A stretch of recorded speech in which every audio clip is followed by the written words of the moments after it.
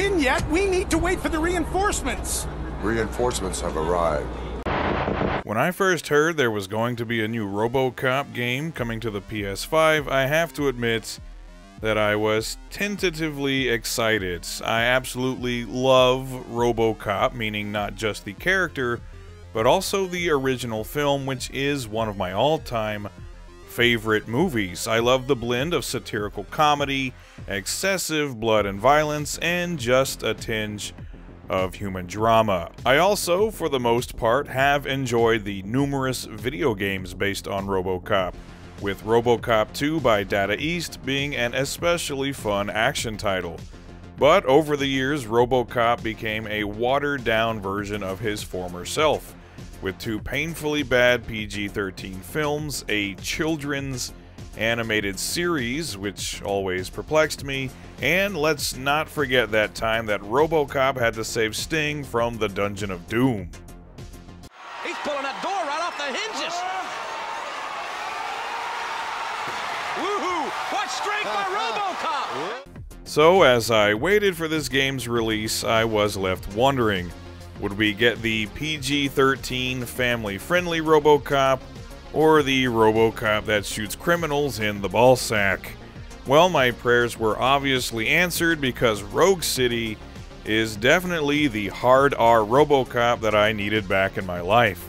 The developers at Teon clearly had a lot of love for the character and the series, and put a lot of work into making this game feel like an honest-to-goodness sequel to Robocop 2, wiping away the memory of the absolutely abysmal Robocop 3.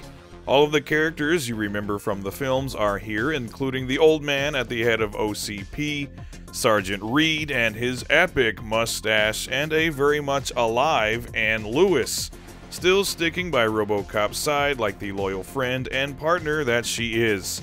And best of all, Peter Weller returns once again to provide the voice of the big guy himself. You are under arrest. Come quietly, or this may be the last economics discussion you will ever have.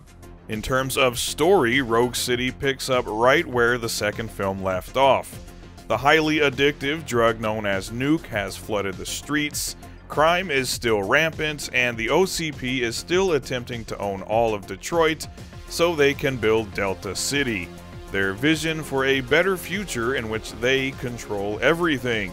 Enter new character Wendell Antonowski, the supposed brother of Emil from the first movie, aka the guy that gets melted by toxic waste and splattered on a windshield.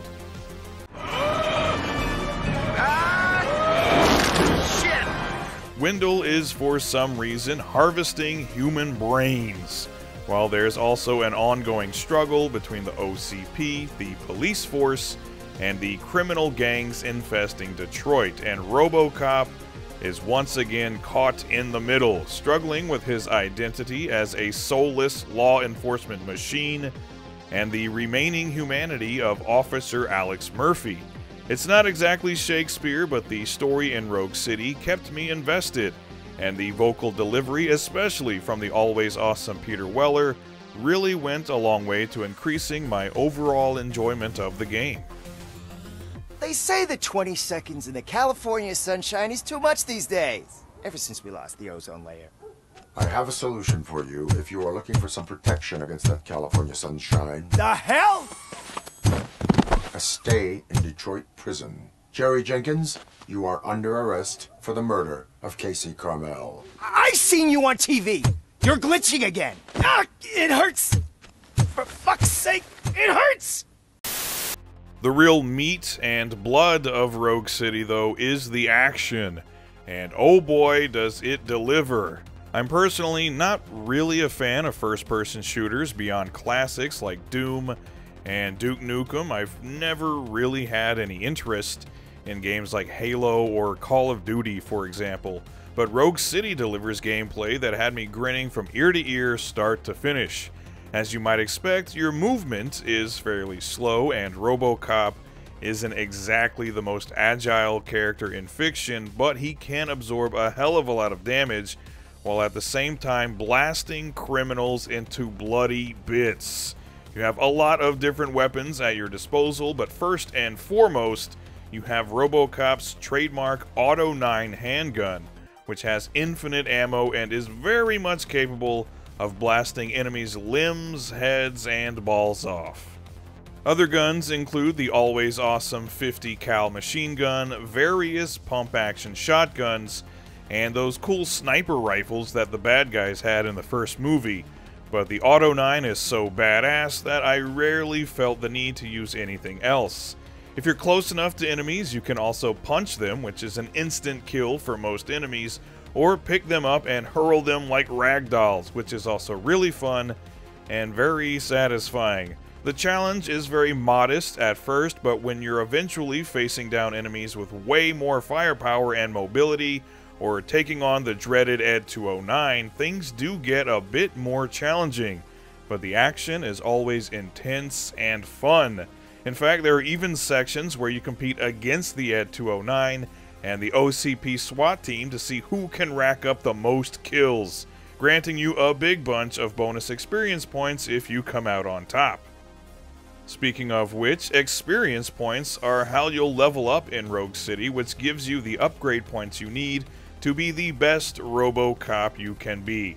You can upgrade numerous different attributes, including your health, durability, offensive power, and other various things that affect your ability to investigate crimes and find evidence. After all, Robocop is a police officer and has more responsibilities than just blowing off people's genitals. He also has to take the time to issue them citations for things like parking violations and vandalism.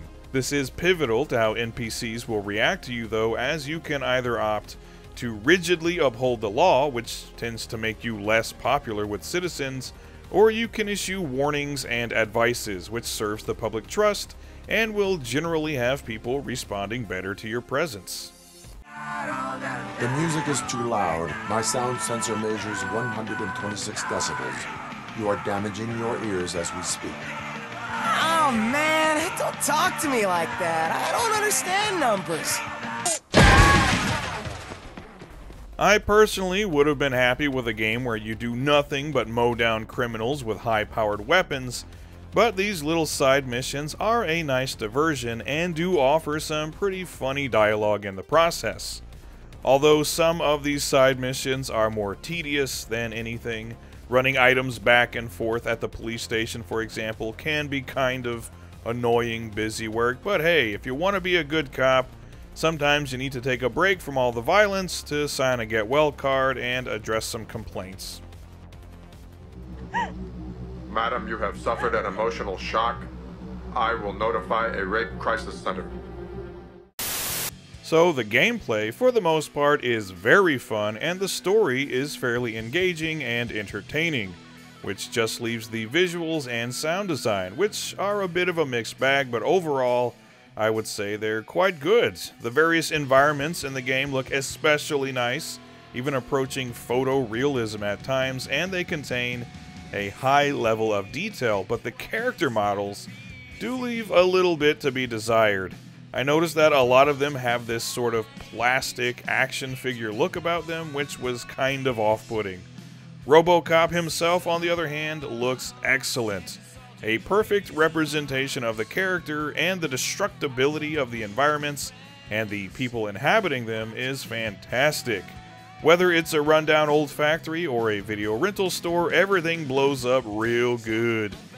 The soundtrack is kind of so-so, in my opinion, often feeling more like just a score in line with one of the films as opposed to an action game OST, but there are some especially cool 80s style rock tracks thrown in for good measure, which I enjoyed a lot more, but a bit of synthwave would have also been appreciated. But overall, Rogue City does a great job capturing the style of an 80s movie depicting what a dystopian future might look like for a major American city.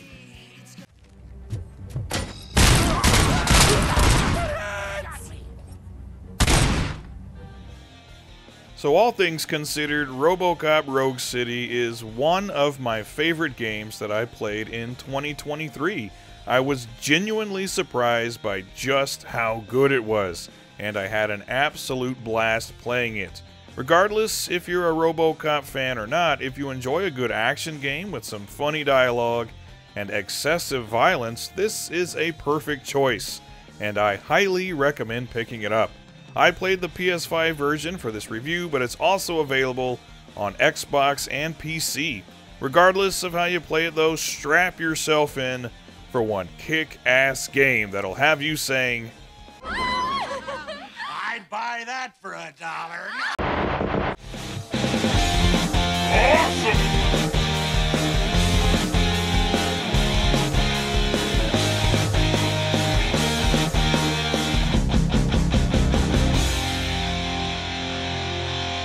You're gonna be a bad motherfucker.